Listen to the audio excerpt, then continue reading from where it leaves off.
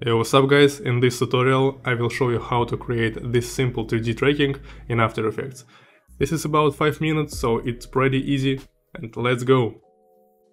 For the beginning, open your footage in the composition, and now we will create the mask for the object that we will track. For this, go to New, Solid, and we can name it like as we want. Click OK, make the solid invisible. Then go to the pen tool and draw the simple mask, just according to the contour of our object. Now just go to Solid, Masks, Mask 1, Mask Path, make a keyframe for 0 frame, and go to the 1 second and edit our mask just like this, no need to make it ideal. And so on for the second, how can I say it? Okay, and so on for the each second during our composition.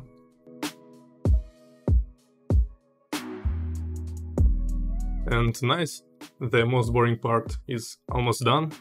Now make the solid visible again, make the mask subtract, and just make sure that our mask is perfect for each frame. For example, here the mask isn't perfect, so let's edit the mask a little. Now let's make our footage the more contrast and sharpen, and it will help to make our tracking better. So for this, let's add the effect curves and edit it just like me.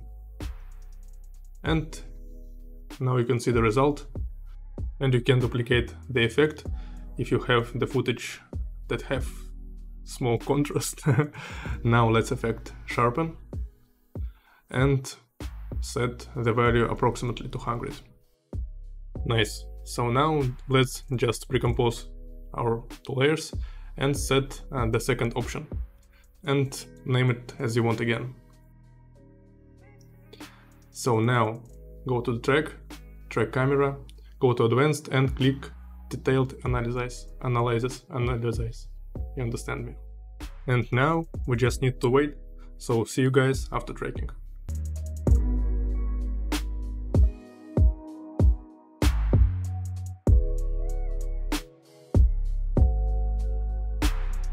So perfect, tracking is done, but we have one more small deal.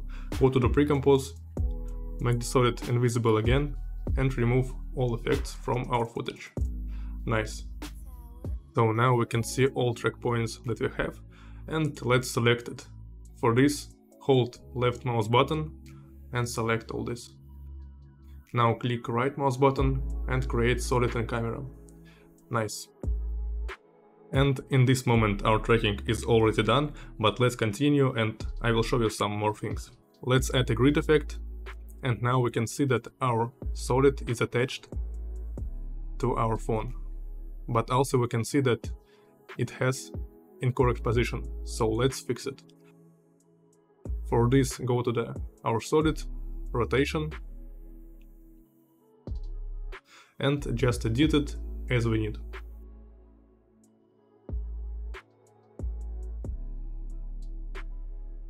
And now it's perfect. So now let's begin the most interesting part.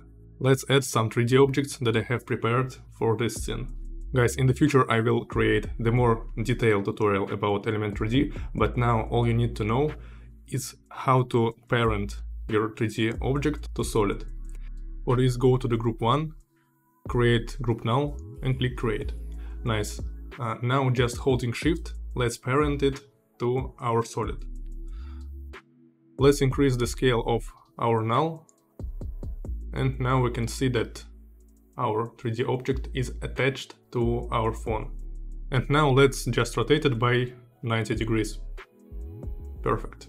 And in this case I have the tennis balls that are in group 2, so let's create the null for this group and parent it to our solid just like the first one. Nice. And let's just edit it. For example, for this scene I will create the rotation animation for our balls, just like this. As the result, guys, I have this scene. I think it's nice. And if you like this tutorial, just subscribe on my channel and press the like button. In the future I will create more tutorials about Element 3D, about VFX and some of this stuff. So see you guys in the next one.